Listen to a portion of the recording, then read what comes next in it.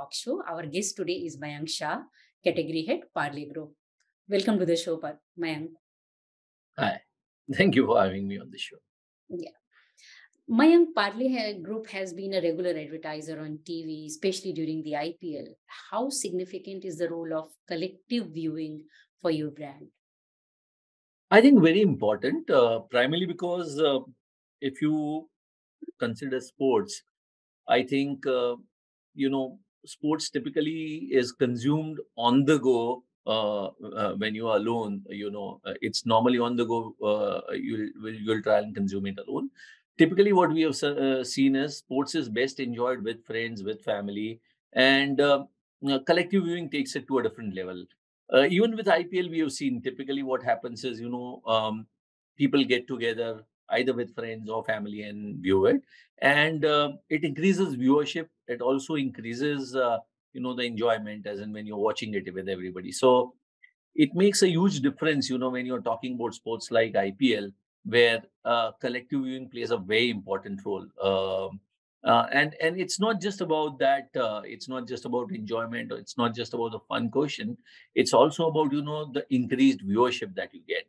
So as we all know, IPL is not just restricted to male viewing anymore. You have family viewing happening, and that probably adds to the entire thing. I think what more can an advertiser ask for when he's getting something like, the entire family or entire bunch of friends getting together and watching it. So how do you plan to leverage IPL marketing during key matches like semi-final and final? Uh, well, we have a few plans in terms of, running promotions and stuff like that internally. Um, you need to associate with IPL.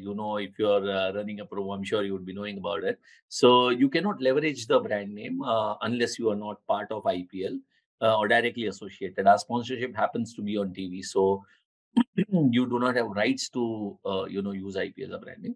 But yeah, internally, because we are sponsoring it on TV, we are going to run a bit of promos where probably we may send some of our contest winners and stuff like that. Internally, I'm talking about sales and those kind of things, and certain business associates. We may send them for watching matches. Mhm.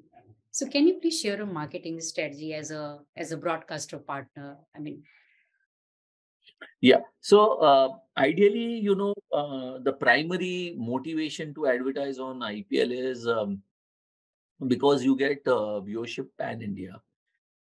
This is a unique event. I think cricket is, one sport which gives you viewership, and more so pan India viewership. So we all know there are two things which really excite, Indians. One is cinema, and another is cricket. Now, while cinema is, pretty regional, now it's, transcending the borders. You have South, coming to West and North, but it's still, pretty regional. However, when you talk about sports, it transcends all the boundaries of language and regions, and it gives you viewership pan India. That's one of the biggest motivations for any advertiser to advertise on a sports property, especially something as big as IPL. So that's one of the primary reasons. And when you talk about strategy, when you're talking about impact, when you are looking at probably going all out, all India at one go, I think IPL offers you a great platform to advertise on. mhm. How successful your association has been, so far in terms of ROI with related to IPL only? I think it's just started, so difficult to say. I think we need to wait and watch, because what we've seen, over years is that there's good traction that happens in viewership, or your good viewership in the beginning and towards the end. Uh, However, we're seeing better viewership at least in the beginning stage this year compared to last year. We're waiting and watching on how it pans out throughout the season. So we're hopeful that it would be good. So uh, ideally, we would expect it to continue, at remaining at this levels. Um, Overall, we would have to watch, whether it surpasses, last year, which it most likely should be, but probably the all-time highs of 2020. If it can, do that, I think that would be great. So, uh, waiting and watching, for the outcome of the entire season. I think it's a little too premature to talk about, ROA at this stage. Uh, we have ratings just for the first week, which have come in. Waiting for the second week ratings, which should come in next 2 days. Mhm. And can you please tell us about your creative and media agency? Yeah. So our media agency has been Zenith Optimedia, through whom this entire deal has been done. And a creative agencies whose creatives are running. We have quite a few creative agencies, but the ones whose creatives are running on this IPL are Rediffusion and ThoughtBlog. Mhm. Acha, in general, Mayank, what is your media mix? Generally, I think TV remains one of the dominant mediums for advertising. Given that we are into consumer products, digital is catching up now. So probably a few years back, when digital was about just 8 to 10% of the total spends, today it's as high as almost about 20-25%. TV is about 60-65%, and then balance goes to other mediums like press or even radio and outdoors. So when you say TV is, very significant for you, so do you mean to say connected TV as well? Yeah, connected TV is part of it, but connected we normally consider connected to be part of digital, Digital. not really part of traditional TV households. Secondly, I think connected. If you look at the total universe, it's still a small number, although growing, but still I think it's too small a number to really chase, especially when you're talking about a client like us, who's into consumer products, where typically the ticket size is not really very high. I think the numbers of CTV are not really significant. Given the numbers right now, they're not significant for us. That means you are not advertising on CTV at all. Not currently, not currently. I mean, specifically targeting that separately does not make really sense for me at this stage. Okay. Acha, Mayank, your marketing strategy during pandemic, it was amazing, amazing. You evolved quickly, and I think you won the race as well. So I would like, to understand how it has evolved now when the markets are completely open, and you know and at the same time there are a lot of restrictions, in terms of budget, in terms of inflation and all. Yeah. So I think pandemic we did a great job in terms of quickly turning around things. We were first to hit back the market. I think it was within days. Within 4 or 5 days, we were back in the market. We should also thank government for really understanding that the sector in which we are and the category in which we are, biscuits, happen to be food for almost everybody. In fact, I like to put it this way: Parle is not a biscuit; it's more of a staple for most Indians. And the kind of work that was done by brand during pandemic was phenomenal. We gave away 3 crore packets, free of cost to people in need. Almost everybody walking back to their village, to probably people who were not able to venture out of their homes, were literally surviving on the packs of Parle, which we had distributed through government.